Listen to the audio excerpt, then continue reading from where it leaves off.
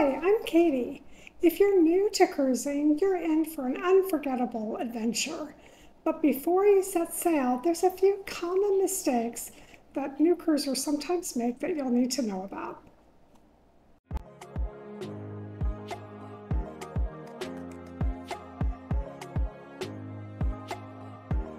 In this video, I'll walk you through some of these mistakes and provide some tips to ensure that you have a smooth and enjoyable cruise.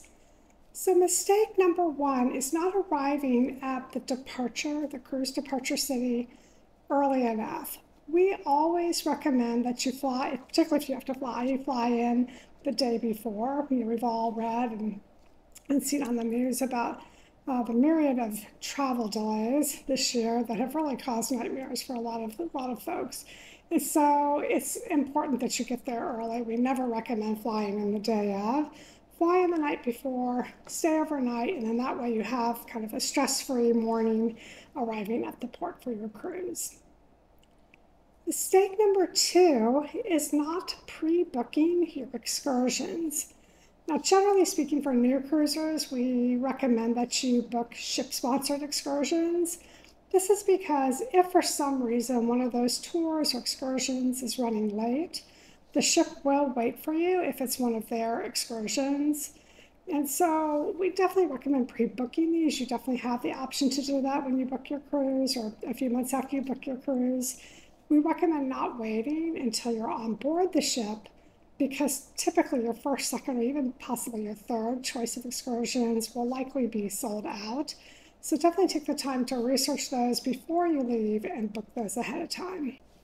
Mistake number three kind of relates to excursions, and that is not thoroughly researching the ports of call for your cruise.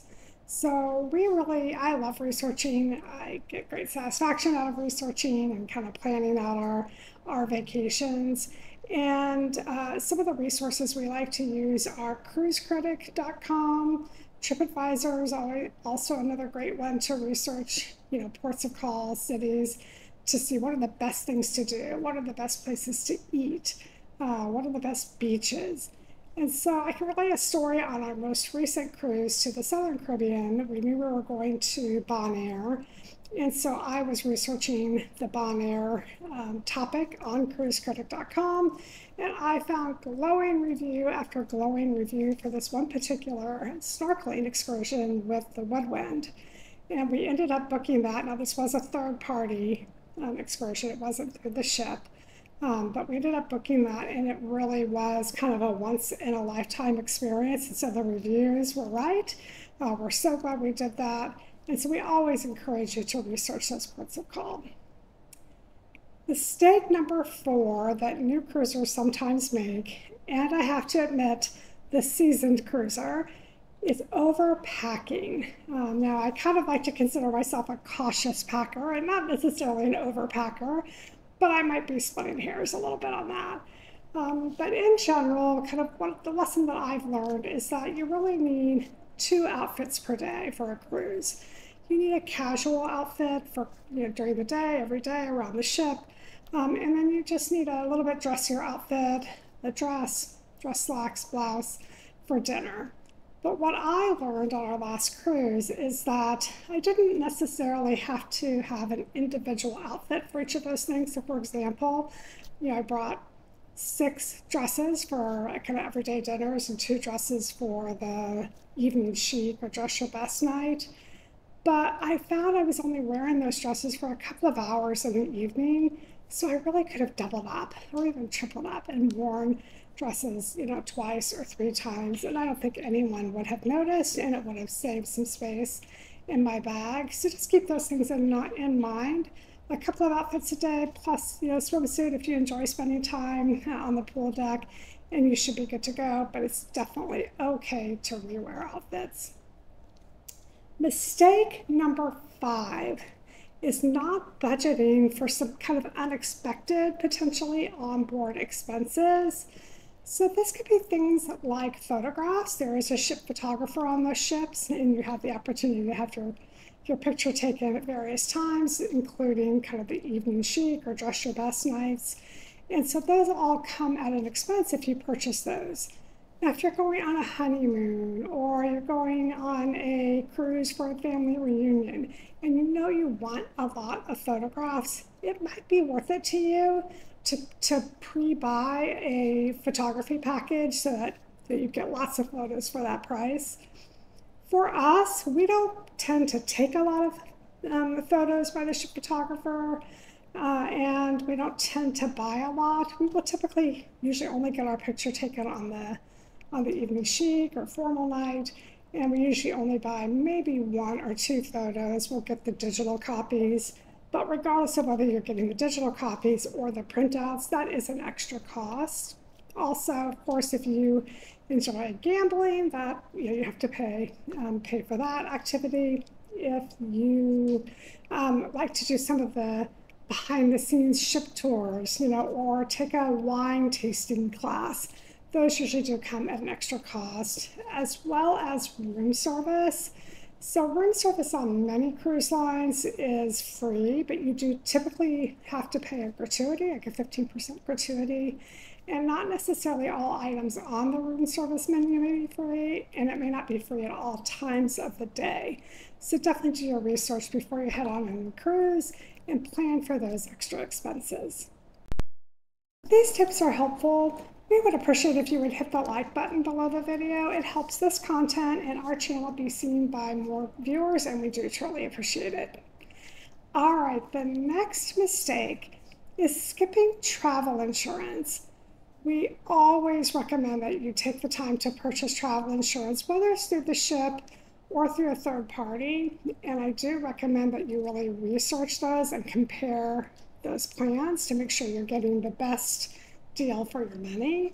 Of course, trip insurance is helpful in case you have to cancel your trip last minute due to emergency. But you also want to take a look at medical coverage. Always recommend having adequate medical coverage on your trip insurance to cover you in case you do get sick or injured while you're on your cruise. And I can maybe talk a little bit about a story I read not too long ago about a woman and her husband who were on a cruise. It was a Caribbean cruise, and they were going on an excursion on a catamaran. And as they were walking down the dock, there was apparently a plank of the dock that was cracked, and the woman stepped on that. The plank broke, and she fell through, badly injuring her leg.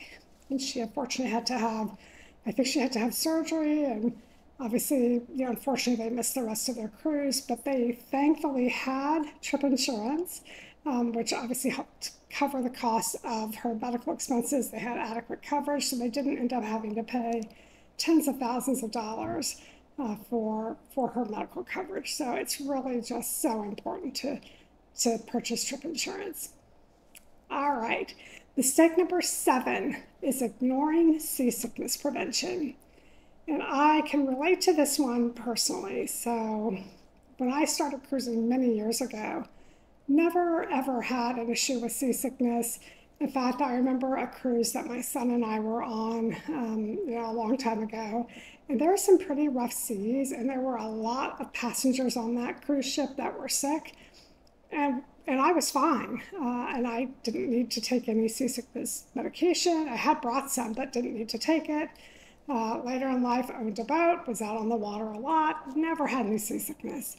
Then on our cruise in 2019, there was some rough seas, and I definitely felt the effects of it, and I was pretty surprised. So I was nauseous, dizzy, but thankfully I had packed some seasickness prevention, things like Bo9, and I had the seasickness patches where you put one behind each ear.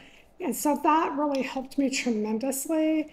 I still felt a little bit like I continued to kind of feel that sense of rocking motion throughout that cruise and even in the several days after we were back. But I feel like what I did bring definitely helped me. Now on our most recent cruise, I again brought the seasick patches, but I put them on the night before we left on our cruise. And I feel like maybe some of the medication kind of got into my system. And so that very first night of the cruise, we did have some rough seas, and I was perfectly fine. Was fine throughout the rest of the cruise. Did not experience that kind of rocking motion even after we were back. So highly recommend that you don't forget to pack this. Mistake number 8 is not keeping track of ship time versus local time. I didn't even know this was a thing until I started cruising, but sometimes the ship time, the time that the ship acknowledges, is different than the local time. Now, typically, every morning the captain will come on over the speakers and do his morning announcements, and he will generally call out what the ship time is, and if it's different than the local time. That's usually also printed in kind of a daily activity sheet or planner that your cabin steward leaves in your room. It's also on the ship's app if you download that. But why it's so critical to know that is especially in your ports of call, because there's an all aboard time, right, that you have to be back on board by. And again, the ship will potentially leave you if you're not on a ship-sponsored excursion. So it's really critical to know what time you need to be back and what time it is on the ship time versus the local time. So always make a note of that. The next mistake is missing out on onboard activities. And I am definitely guilty of this. When Will and I go on vacation, we have pretty stressful jobs and we just like to relax. And so I know on our cruise in 2019, I almost felt like we relaxed a little too much and I was a little bored at times. So for us, it's finding that right balance of participating in activities, but also finding that relaxation. And so in the ship app and in that daily kind of activities planner that your cabin steward leaves, we always encourage you to read through that and look at the activities that might be interesting to you.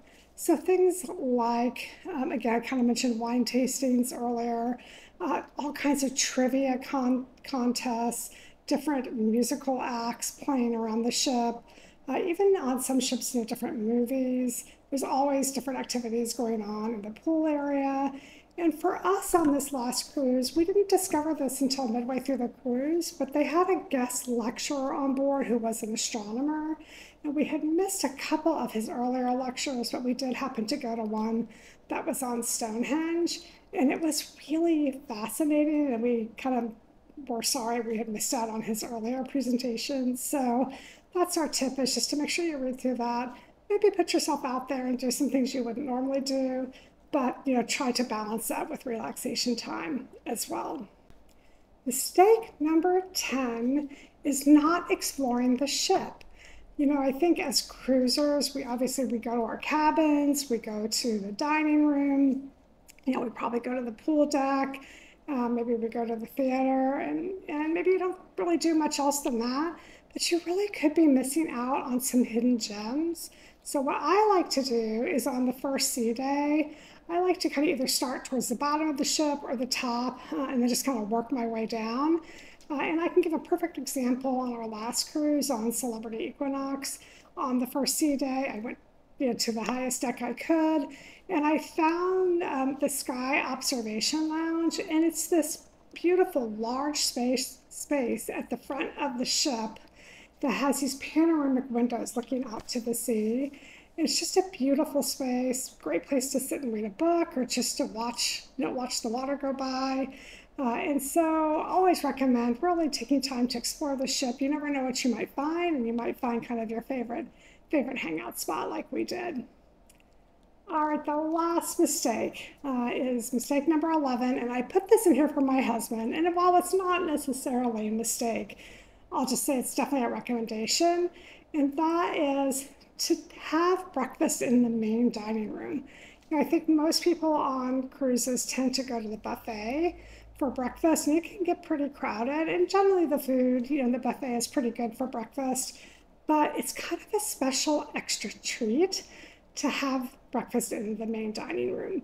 I know in our daily lives so busy, we barely eat breakfast a lot of days. If we do, it's usually just grabbing a quick protein bar or snack.